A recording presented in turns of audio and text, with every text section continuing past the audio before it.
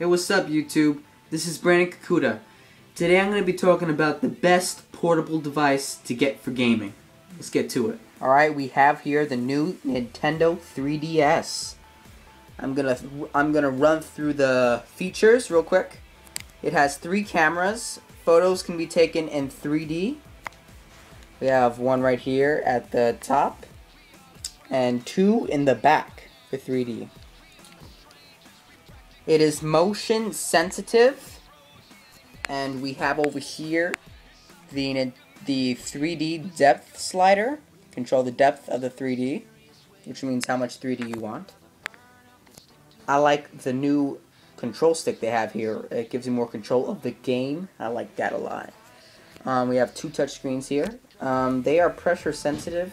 I don't really like that, but hey, it's touchscreen. Nintendo added 3 buttons to the bottom. Yeah, and now about the games. Alright, I think Nintendo has centered their games for about 12 and under.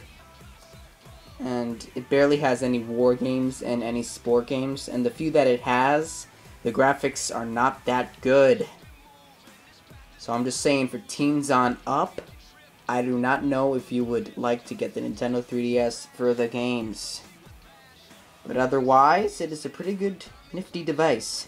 I'd only say for Nintendo to open its range of games big time and put some better graphics in this thing. Alright, that's the Nintendo 3DS. And here we have the PS Vita. It's made by Sony. It has a very, very sleek design. I love it, as we expect from Sony. Alright, I'm just going to run through some of the features of the PS Vita. As you can see, it has dual control sticks here. Love that. It gives you so much more control of the gaming than you had with the PSP. It has 2 cameras, one in the front, one in the back. 2 touch screens on this, one on the front, and one on the back. Digging it. It is motion sensitive. You can surf the web on this. You can also play PSP games on your PS Vita. You can either download them from the PSP store or download them from your PS3.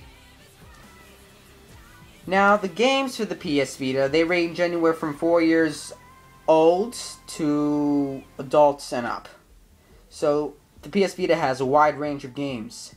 The only downside right now with the games is that there are only about 20 games. There are not a lot of games for the PS Vita.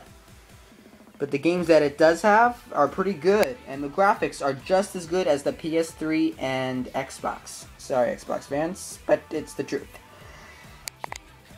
Now, I heard that they're going to be making Call of Duty 4 for the PS Vita, and Assassin's Creed should be coming out by the time 2012 is up.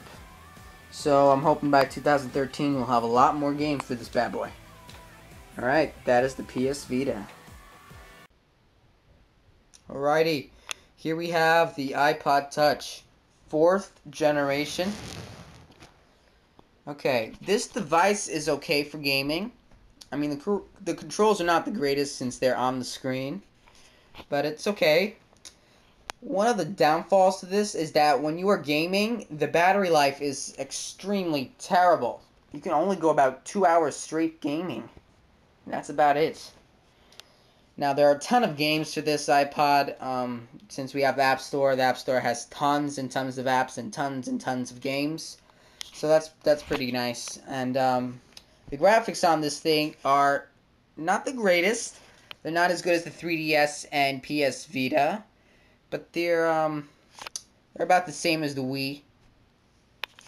So that is the iPod Touch 4th generation, right there for you. Alright, that was my review for the PS Vita, iPod Touch, and Nintendo 3DS. There are rumors that the Xbox is making an Xbox Portable, so when that comes out, I'm going to have to do a review on that if I can get my hands on it. Alright, so, yeah, that's my review. So you guys make your own decision of which device you're going to get for portable gaming. Leave a comment, tell me which one you picked. Alright, this is Brandon Kakuta. I'm out.